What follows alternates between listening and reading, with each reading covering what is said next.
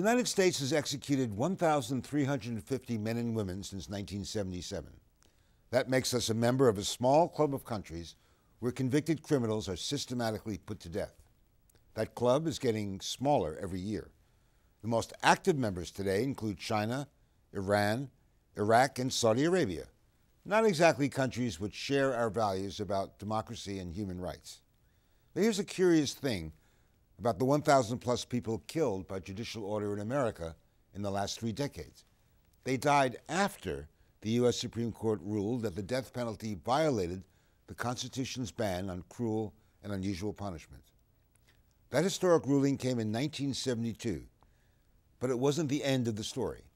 In 1976, the Supreme Court reversed itself in a new set of rulings, and the killings began once more. So why did the court change its mind? Does it mean the death penalty is now legally untouchable? And what does the roller coaster approach to justice tell us about the role of the Supreme Court in America? Professor Evan Mandery, chair of the Department of Criminal Justice at John Jay College, explores these questions in a fascinating new book, A Wild Justice: The Death and Resurrection of Capital Punishment in America. He's with us today on Criminal Justice Matters. And to join us in a discussion of these issues raised by the book, we're also pleased to welcome Jess WEgman, a member of the New York Times editorial board whose beat is the criminal justice system. Welcome to you both. Thanks for having us. Thanks. Evan, let me start with you. After the first Supreme Court decision in 1972, Chief Justice Warren Burger said there will never be another execution in the United States. What happened? Well, all of the justices clearly believed that it was over. I guess to answer that question, you have to go back a little bit to understand how they got there in the first place and forward. The back is Potter Stewart and Byron White reached a compromise that decided Furman. And the compromise was that the death penalty was going to be struck down because of how it was applied, and it left an opening for states to be able to respond by rewriting their statutes. When you say Furman, that's Furman v. Georgia, which Right, was the the initial case in 1972. So we have this idea, and most people have this idea of justices in the Supreme Court making decisions for all time, and their black robes, august decisions. But 3 of the justices, even after their reversal, changed their minds again. So what does this tell us about how politics influences the court, how the court works? Right. Are we missing something when we're sitting out there? Well, I hope it tells us that, and I don't think this is a very surprising conclusion, that judges are human beings who decide cases based on their social standing and their mood and their political attitudes, what's going on in their life, and they feel differently about different things at different times. If anything, I feel like my book is, my investment in the project is more to tell a realistic story about how Supreme Court cases are litigated and decided, and I hope we can begin to have an honest conversation instead of pretending that law is made and preordained by God and divined by priests. Right. Well, we'll get a little bit into how the court operates a little further in the program, but let's go back to capital punishment for a second. One of the questions I asked at the outset of the program is, as a result of the reversals, whether the death penalty is now legally untouchable. Is it? Well, it's touchable. It's probably, as a practical matter, that's probably more a political question than a legal question. As a political matter, it's probably very difficult for Greg to be challenged. I think that the lesson that the court took from the history I tell, for better or worse, is that the court really can't run very far ahead of public opinion. And I think even if I drew a direct link following the gay marriage cases, I think the way the court handled that was basically reflected that judgment that the court can't push too much effectively. Okay, you mentioned that dirty word, politics. So let me turn to Jesse for a second. We don't often think of politics in connection with the Supreme Court, but clearly a lot of the decisions that the court has made over the last 10, 15, 20 years, starting with the reversals, have all had political dimensions to them. We often think of the court, we like to think of the court as a liberal or conservative court, and I wonder really whether those adjectives really apply. After all, some of the attorneys general who argued against and for the death penalty, you couldn't divide them between liberal and conservative. Is it fair to call a court liberal or conservative, and where are we at now? Well, the justices certainly don't think it's fair. I think it probably is in the broader sweep of things. I think it's hard. It can be hard on a case-by-case basis because, as Evan's saying, these decisions come down to so many different factors. But I do think, obviously, the Warren Court was different from the Rehnquist Court, was different from the Roberts Court, and the makeup of the justices, the presidents who nominated them, their ideological bent that we gather from their speeches and from their writings, I think really does have an impact. I don't think there's any question about that. We're just beginning a new term. We're about to begin a new term on the court. Obviously, a whole new set of players, a whole new cast of characters, and it's obviously hard to prognosticate. But I'm wondering whether you think we get the same ruling today from this court as we did in 1976 when they reversed the original rulings? It's a good question. The court, the term started last week. There have been already a few pretty high-profile arguments on campaign finance and on affirmative action. And I was at those arguments, and in both cases, it was quite striking how the justices divided by the way we normally classify them politically.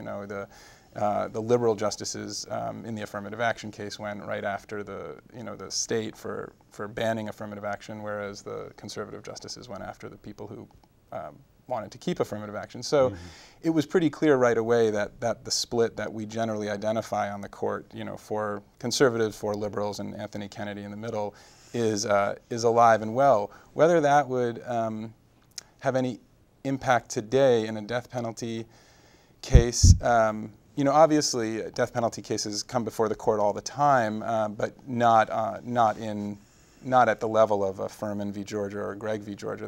They're smaller questions, or I shouldn't call them smaller questions. They involve somebody's life, but they involve questions that don't go to the heart of whether or not the death penalty is constitutional. Evan, what would you say? Would we have the same ruling today from today's court? Well, I'm a gambler, so I like questions like this, and I'd like to bet on it. I would bet against the court taking a blanket challenge to the constitutionality of the death penalty. But if they were forced to consider the case, my bet would be, you have 4-4 as Jesse just said, but my bet would be that Kennedy would vote to strike the death penalty down based on his opinions in other cases. On what grounds? On cruel and unusual punishment? Yeah, well, you have to understand in the context of this history, cruel and unusual, the cases weren't really decided. Nobody said that it's a cruel punishment across the board. That wasn't the basis for the ruling in Furman. It was really the problem with its application. I think Kennedy would base it on the growing trend in states moving against the use of capital punishment. That's the recurrent theme in death penalty litigation, that the movement is away from using it. That's one of the interesting things that happened and that you actually talk about in your book, that shortly after, literally almost immediately after you had the opposite decision. Yeah, you had the opposite trend. Right, but you had 24 states within the next 10 years, since 1974, passing death penalty statutes. You had post-Furman, within a 3-year period, 37 states passed new death penalty statutes. It's overwhelming. But I talk about in the book, I don't necessarily think that was an expression of support for capital punishment so much as it was a repudiation of the court invading something that states felt was their province to decide. I mean, if we had, the original decision was taken before we knew about DNA, before DNA science developed. Right. Now that we know, as a result of DNA, the dangers of executing innocent men or innocent people, would that have impacted, you think, on the original decision if we knew that? Well, the relevance in a constitutional sense of the DNA evidence is that it's moved to public opinion. And so if you look at the decrease, and it's been substantial over the past 10 years in support for capital punishment, I really believe, and there's lots of research on this, it's not provable, but it's you can draw a pretty strong inference that it's the case, that people's concern with error has really driven the decline in support for capital punishment. Ironically, in 1976, after Furman and then after Gregg, support for the death penalty surged to all-time highs. Before 80%? Yeah, before Furman, there was actually less than a majority of the population, 49% in the last poll before Furman supported the death penalty. Immediately post-Gregg at 66%, it spikes at 80, as you pointed out. And I believe that what's driving that is that people believe the Supreme Court had fixed the arbitrariness of capital punishment, so they thought they had regularized the system. So DNA evidence would have clearly made a difference in people's belief about whether the death penalty was being effectively and properly used, and that in turn, I think, would have emboldened and supported the justices of the court who wanted to strike down the death penalty. But there's also another argument that you raise in your book, which is that trying to figure out the reasons for the court's reversal. The decision that was made on capital punishment in 1972 was almost an easier target than a lot of the other decisions the court had made in the years since. Roe v. Wade, Right. number of decisions that were unpopular but had majority support in the court. So this, as Evan said, made it easier to go after the Furman ruling on capital punishment because it seemed vulnerable. But it says a lot about the dynamics of how people actually think of the court and the public's hostility towards the court and its supposed intrusion into American life. It seems to be what drove a lot of the objections and a lot of the political feelings against the court. I wonder, is that still true today, and how big of a factor do you think that has been and remains in how we assess the court? Well, I think Evan did a great job at articulating why the reaction to Furman was so much stronger than, say, to Brown versus Board of Education or Roe v. Wade. Brown was 9-0, Roe v. Wade I think was 7-2, and Furman was 5-4, and it wasn't just 5-4, it was a completely disastrous 5-4. There were hundreds of pages of opinions. Nobody agreed on anything, even within the two sides. And I think, as Evan pointed out, that really opened the door to a sort of public, it made it easier for the public to resist it politically as they saw the justices were doing among themselves. I think when you look at, say, cases like that today, Bush v. Gore, Citizens United, where it is a very fractious court, 5-4 rulings, you see that same kind of response. There's an immediate reaction, immediate public reaction. All the newspapers and the media say nobody trusts the court anymore. And really, I think what's happening in each of these cases is you do have a legitimate dispute on the court. They did not agree, and that's being reflected in public opinion. Where does the court stand today in public opinion, do you think? First you and then Evan.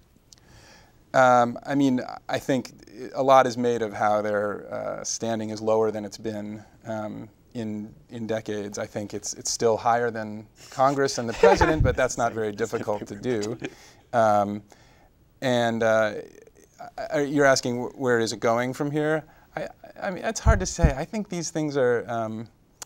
I think it's hard to pull out real trends separate from the sorts of major rulings that the court makes. So we don't know. Depends on what sorts of rulings are coming in the future. Okay, Evan, very briefly. I think the justices perceive their responsibility to the institution in the same way, which is to preserve the public's confidence. They can't run too far ahead of the public. They only have to act where there's a broad consensus. Okay, we've got a really interesting term coming up, and I want to thank you both for giving us a sort of bird's eye view of what we might expect in the next couple of months. Thanks very much. Thank you. Back in 1972, Dorothy Beasely defended Georgia's death penalty statute before the Supreme Court and lost. She's had a stellar legal career since then as Chief Judge of Georgia's Court of Appeals and later as a noted international jurist, where her assignments included work with the UN International Criminal Tribunal for Rwanda. Today, she's a senior judge of the state of Georgia. Judge Beasely, we're honored to have you with us at Criminal Justice Matters, and Evan, thanks for staying on. Thank you. So Dorothy, you were Assistant Deputy General. You were 34 years old. You were appearing before the court in one of the most dramatic, historic cases of the 20th century, as Evan called it. And you're a woman. There weren't that many women appearing before the court at that time, and Justice Harry Blackmun in his notes called you a nice girl. How did that feel to appear? Tell us a little bit about what it felt like to appear before the Supreme Well, number Court. one, I didn't know that's what he referred to me as. But I don't think we recognize the seriousness, well, the seriousness, yes, but the historic significance of it, that it would go on for so long afterwards. I don't think we really understood that as much. I was the only one up there. Nobody else went with me to the Supreme Court. So it was the most, as I've said, lonely experience I've ever had, because you're there, you can't stop the camera, and there are 9 people nine old men, who well know what the case is about, and you've got to persuade them to the way that you're representing. It's quite an awesome experience. You lost the case, although some might say that eventually the case won itself. Well, when they reversed it's it. interesting you say that. Yes, we did in a way, But the death penalty was not really ended at that time. Yes. And we keep saying they got rid of the death penalty. They really didn't. They said you can't do it the way you're doing it. And when we saw Justice Powell that night, Charles Allen Wright and I did, and he said, I don't know what the opinion means. You're going to have to figure that out. And so that is when we, actually it was Attorney General Derryberry, Larry Derryberry of Oklahoma, and a bunch of us gathered out there to figure out what we were going to do, because there was no real discussion about, okay, we won't have the death penalty anymore. That was not the discussion at all. And really, it isn't now, if you look at it, because it seems to me, especially after reading Evan's book, that the justices were making policy. The Constitution says cruel and unusual punishment. It doesn't say don't murder, it doesn't say don't horsewhip, it doesn't say put in stocks, don't do that. The founders didn't want to say what not to do, but they put two adjectives. And that's not the whole story. To say it's not cruel and not unusual, that's two things. But Did you get a sense that when the judges were listening to your argument that they already had their minds made up, or that they're actually ready to listen to one point of view or the other? How balanced did you feel that? I thought that they were very open. I'm not sure that is the case anymore, because they started writing long before we argued. And they came with their own ideas. And that's one thing I think that the American public should understand, at least that I see, and that is that they're only really representing their own view in a way, and their own view of the law. And this kind of a subject is, I think they really put it back in the public. And what I think is one of the wonderful things that came out of that is that the discussion is continuing on. Because what they did is put in that 8th Amendment, the Bill of Rights, something that says to the whole world, this country stands for not cruel and unusual punishment. And when you think, they didn't tell us what it was. And so when, you know, the National Cathedral has a law window, and it says that the law is the witness and external deposit of our moral life. And in the book it's shown, the judges are thinking about the moral aspect of it. It doesn't say in the Constitution it has to be moral. It doesn't say it has to be fair. It doesn't have to be just. But that's what has to be included in it. And the economics of it. Where does that tell us, what does that tell us about how the Supreme Court institutionally acts? Let me bring this up to Evan, because you have a lot of fascinating things to say about the inner dynamics of the court. One of the things I learned was that justices don't necessarily just decide, don't only decide what cases they're going to hear, but what questions they're going to actually rule on. I want to say two preliminary things. One is, in writing my book, I got to meet dozens of people I never would have gotten to meet in my life, and it was the most incredible learning experience of my life. But I made two friends out of it, and Judge Beasely, Dorothy, opened her house in the Adirondacks to me and my family, and it was really, really nice. So I've thought about what it must have been like for her to argue the case, and of course a lot of the things that you say I only know because I've been able to read through the justices' archives and talk to their law clerks, but she didn't have that experience going in. And I just imagine that, you know, being a 30-something attorney at that point, you just must feel terror. Talking to the law clerks is how you got a lot of the information to begin with, which is fascinating. Right. You know, and I mean, I'm proud of my book.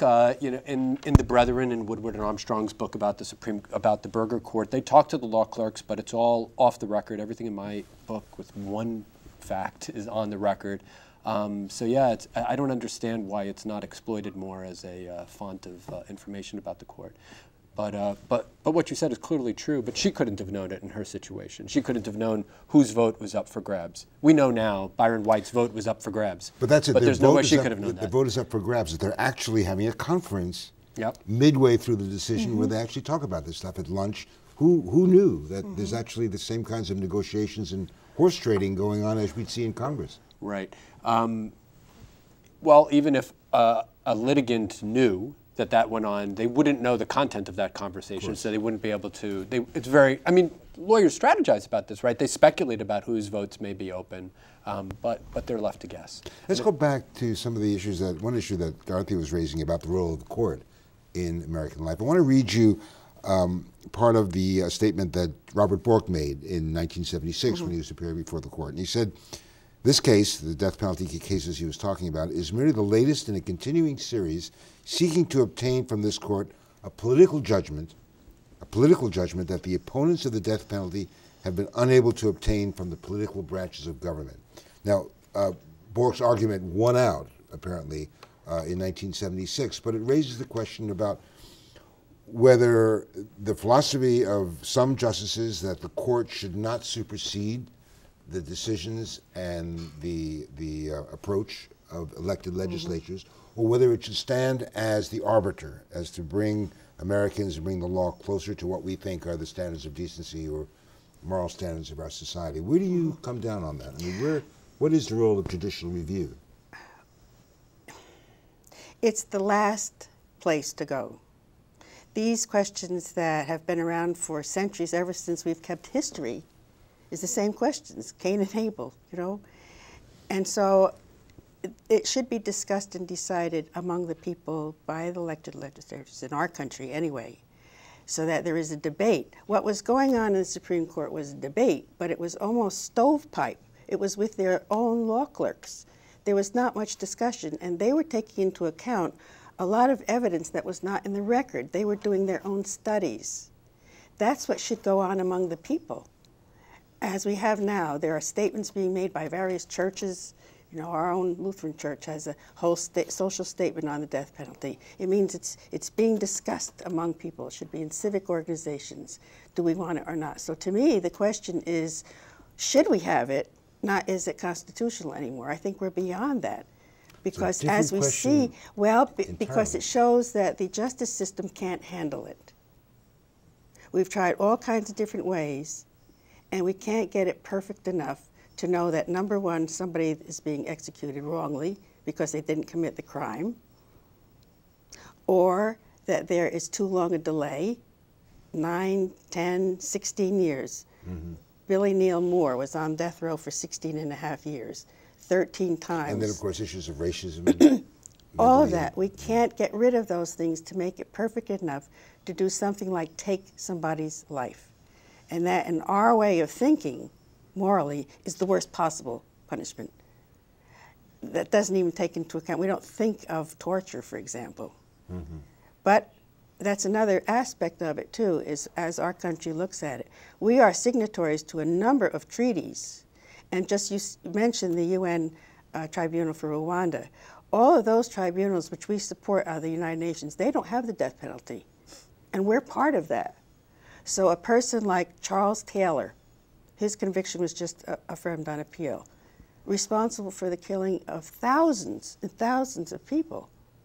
He can't get the death penalty. And yet somebody in this country that maybe killed one person can get the death penalty. Let me close by asking you each a very quick question. It's not an easy question, and it's hard to answer in a shorthand. But which is more important for the health of a criminal justice or a justice system? Ensuring an innocent man goes free, or ensuring a convicted man goes free? Oh, the risk of convicting an innocent person is substantially more significant than the risk of allowing a guilty person to go free. Dorothy? Well, what this shows, too, is that our whole system is askew, because that's this one penalty. But you can take that across the board and find the same problems with every other one. But the consequences here of taking a life is what's driving the debate, and it's a very good debate to show how we need to change things. For example, now we're moving much more to restorative justice. And that was not then, and I think that's what the founders had in mind, is to see how it's seen as time goes on. Well, that's good for a whole other discussion. Thank you both very much. Thank you. Thank you. Abolishing the death penalty isn't high on our list of national priorities these days. That's not surprising. According to a recent report from the Death Penalty Information Center, just 2% of counties are responsible for the majority of U.S. executions. Places like Harris County in Texas or St. Louis County in Missouri. The fact is, 85% of American counties haven't had a single execution in over 45 years. and crime has been going down across the country. So, do we still need to belong to the world's most grisly club? Let me know what you think. I'm Steve Handelman. Thanks for watching, and see you next time.